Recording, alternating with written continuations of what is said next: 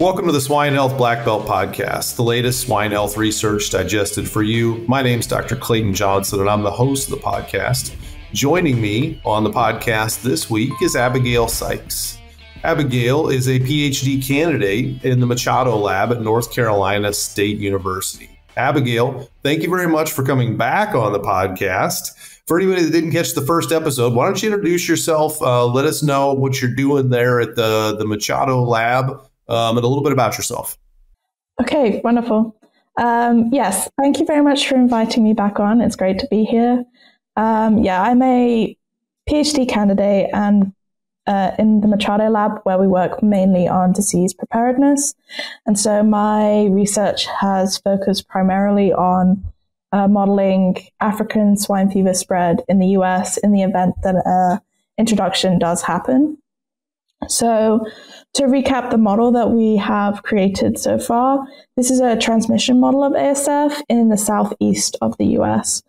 And it models the spread of ASF through animal movements, vehicle movements, and also spatial associated transmission. So this will be movements of equipment, people, any wildlife, mechanical transmission, or wild boar or feral swine that may occur with ASF. And it's really important that we are able to do this because it gives us a way to test the effectiveness of the control actions that are currently in the pipeline to be used in the event of an ASF outbreak. So this includes movement restrictions and depopulation, immediate movement standstills, the contact tracing from infected farms, and also the implementation of control areas and surveillance zones, which include testing and movement permits. So we've got lots of different activities that you mentioned, all motivated towards elimination, and I should say eradication of ASF out of the country. I know you've done some work, Abigail, since the first time we talked to update your model. And certainly, one would think the more resources we throw at this, the faster that eradication process will happen. But your modeling hopefully tells us how to efficiently use those resources, how to efficiently apply those actions. So talk to us a little bit about what you've learned as you've updated the model. When you've put different activities in, how have you seen those timelines change, good or bad? So we've been looking at the moment to putting more nuance of the control actions and allowing for resource limits and other more nuance, accounting for more nuances in the dynamics of the model.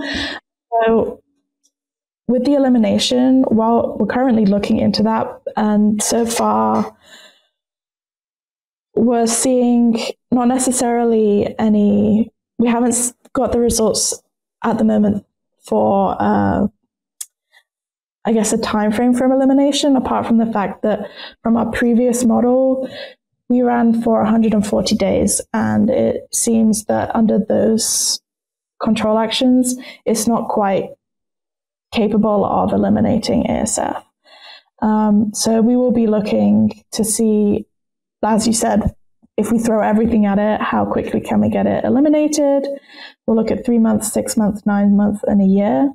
But also it may be that if we throw everything at it, maybe we don't have to throw everything at it. Maybe there's, we only have to increase certain control actions and they'll have more of an impact than others. So from the results that we've had so far, it does seem that control actions that are based on finding the infected farms, so the contact tracing and the testing that occurs in the control areas and the surveillance zones, has a much bigger impact on bringing down the number of cases compared to control actions like depopulation and movement standstills that just, identify farms that, get rid of farms that are infected or stop the movement. Because in a movement standstill, you're just stopping it from immediately transmitting. But afterwards, if they haven't been identified, they're still going to transmit again. So that's currently what we're looking at. And hopefully we will be able to give an indication of what would be required and allow, the organizations that are involved in actual implementation determine if that's really a feasible thing that they can achieve. Yeah. As you've made updates to your model, Abigail, are you just trying to tweak the actions in the model that you think are most valuable to speed up the eradication process? Or are you going into things like depopulation efforts, things like testing intensity, and saying, all right, well, we heard from pork industry stakeholders that we could test between 50 and 100% of the farms. I'm making something up. And so if I toggle the 50% to 100%, how does that change? How are you guys looking at the updates on the model? Are you doing it from a purely, let's see how fast we can go, even if I'm using resources maybe that don't exist today? Or are you saying, well, I'm looking at all the resources that are available and I'm only considering the practical things I know we could do tomorrow to eliminate it, and then just seeing what the outcomes will be? Yeah, so the updates that we're making to the actions are based on feedback that we've had from primarily the USDA, in whether kind of working and discussing with them about the nuances of what would happen in an ASF outbreak, so that we can accurately reflect the dynamics that would occur. As for the elimination scenarios, we are hoping to toggle how many farms can be depopulated each day, and how many farms can be tested in a day.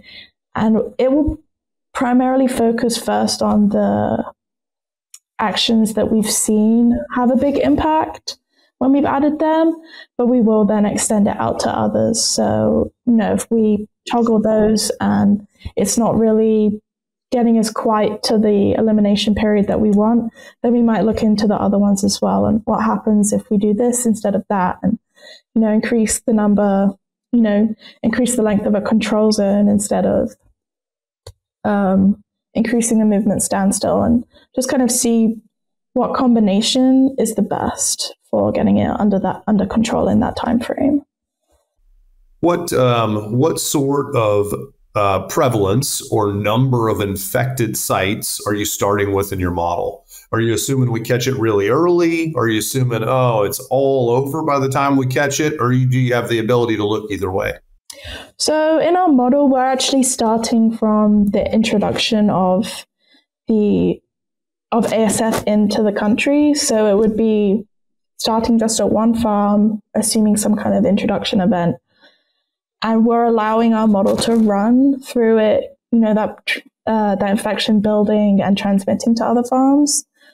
So when the controls actually get implemented, will change throughout with each simulation. So if it gets started at a farm that has very good surveillance, it might be caught earlier and the control action started earlier.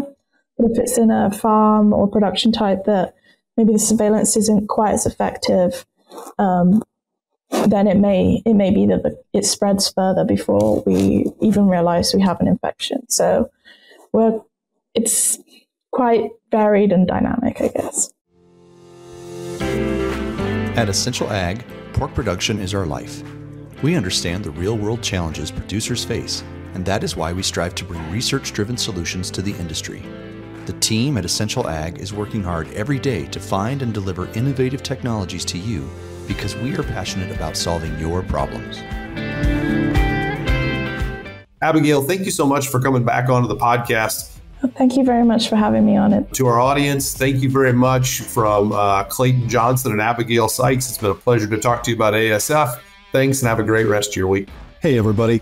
We're always searching for the latest and greatest research to share each week.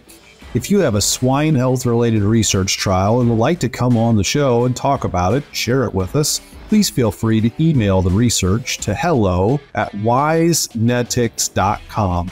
That's HELLO wisenetix.com.